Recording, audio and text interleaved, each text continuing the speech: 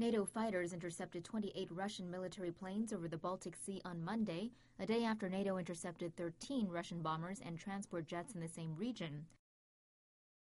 4 Russian Tupolev-95 Bear strategic bombers and 2 Tupolev-22M backfire long-range bombers took off from Kaliningrad and were intercepted by Portuguese F-16 fighter jets over neutral waters in the Baltic Sea on Sunday.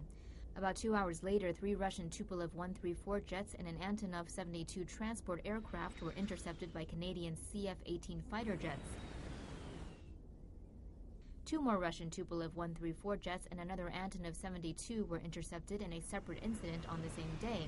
Another 28 Russian military aircraft, including Tupolev-22 Bear bombers and Tupolev-95 backfire bombers, were intercepted by NATO aircraft in the region on Monday. NATO Secretary-General Jens Stoltenberg said on November 20th that the alliance had intercepted 100 Russian planes over the Baltic Sea this year, 3 times more than last year.